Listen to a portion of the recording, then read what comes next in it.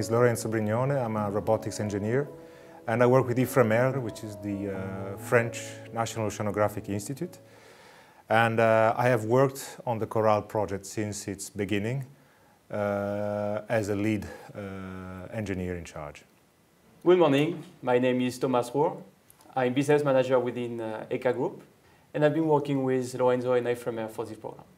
The Coral project is a technology development program that has been originally funded by the European Union, the French state, and the Ifremer, the French National Oceanographic Institute. The main aim of this program is to develop a new deep diving research platform, autonomous platform, to address the requirements of the scientific community, especially targeting deep diving and deep exploration. Within this program, Ifremer has partnered up with ECA Group for the development of the deep diving AUV.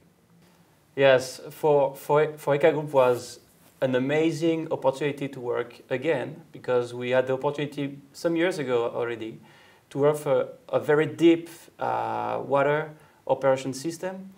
Besides, to work with them for these projects is for ECA the opportunity to develop new technology up to 6,000 meter water depth, a new project for new opportunities and new missions in this world.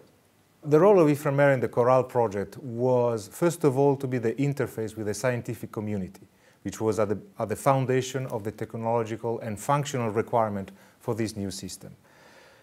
And in order to provide an answer to these requirements, Ifremer has teamed up with a number of technological partners, of which ECA Group is, of course, part, in the development of the technology that is required for this deep diving AUV to operate and to meet the challenges which arise from the scientific requirements. The role of ECA Group during this project, it is actually quite simple.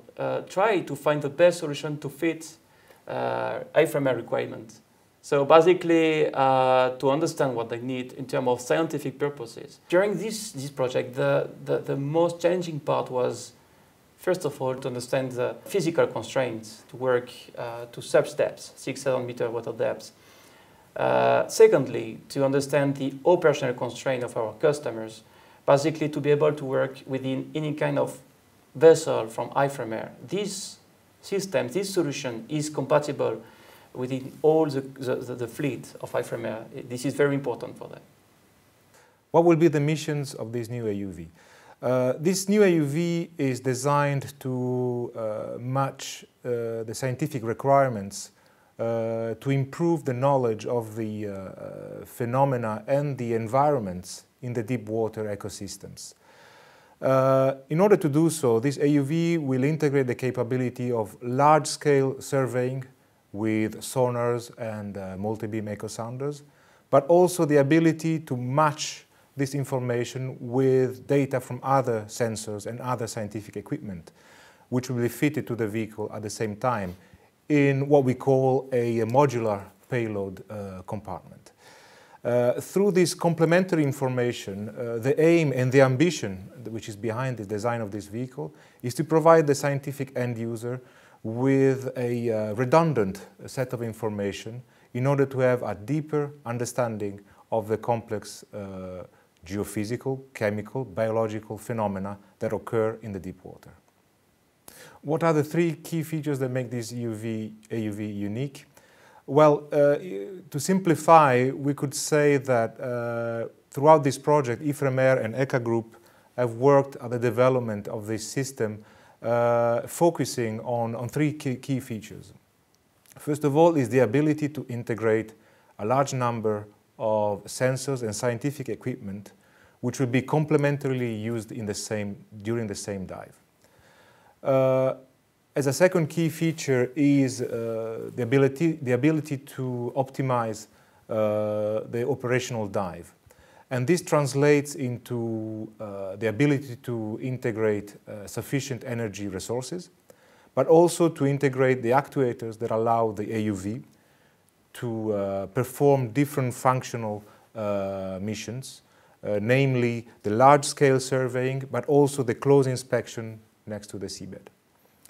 And lastly, but perhaps more importantly for an autonomous vehicle, is the work that has been done in developing the onboard and embedded autonomy of the system that could be summarized as decisional autonomy for the AUV.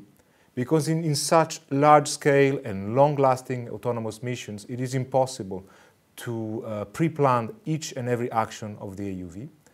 And therefore we need to shift to paradigms in which the AUV processes the data that is collected in real time and addresses and modifies its mission profile to match the requirements of the end goal of the scientist. When the new AUV will be in the water, first rendezvous will be in a few weeks now. The equipment finished the productions. Next year, 2021, we're going to start with the first operational trials with Ifremer. Mm-hmm. We work together actually to start up this equipment with them within their ships. And 2022, the first real operational missions for the scientific purposes. Which other application do we have envisioned? Well, we have today a lot of opportunities using this equipment. First of all, we can talk about search and rescue, for instance, how to detect and search and how to recover something. This equipment will help companies, industry to do that. For scientific purposes, of course, Ifremer is a great example.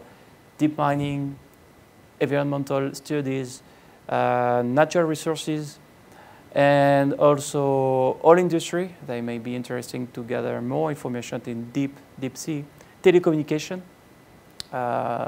Most of the people don't know that this technology can fit for this industry. Today there is a lot of opportunities thanks to that equipment, and our role today is to explain to the industry how this technology can be beneficial for them, and we will help them to do that.